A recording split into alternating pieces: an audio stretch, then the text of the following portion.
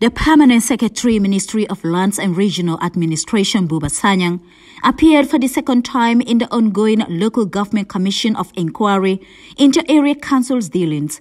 He continued his testimony on the operations of councils, budgetary and implementation of decentralization policies, amongst others. Decentralization is not actually successful. The local councils should look at their structures and then request, if I could remember well, request for these services to be devolved to them so that they can manage. And equally, I have not seen any requests as well from the councils, which looks like both sides were not prepared fully to actualize decentralization. Reforms in local governance through decentralization in devolution of power is seen to be an obstacle on relations between central government and some councils. P.S. Sanyang further clarifies. Are you aware that the valuation officer, or in this case perhaps the Director of Lands and Surveys, is required by the Act to carry out a valuation of all the properties within all the different area councils? Exactly. Do you know if such a valuation was prepared recently? Recently, no.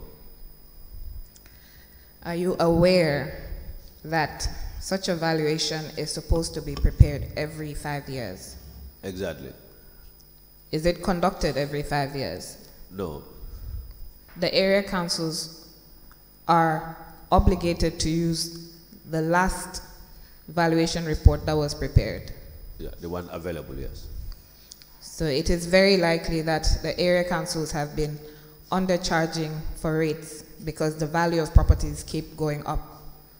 Exactly.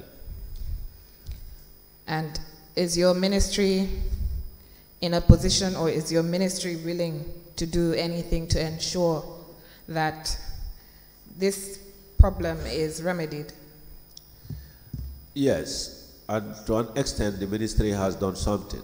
In his testimony, the accounting officer of the Lands Ministry outlined challenges, revenue and expenditure for both his office and councils. It will be interesting to know that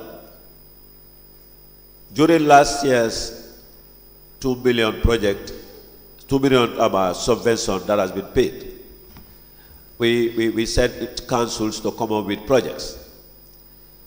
We consistently follow, that ad hoc committee follow a particular council, to be specific BCC, to produce a budget of 2 billion to be spent on that money.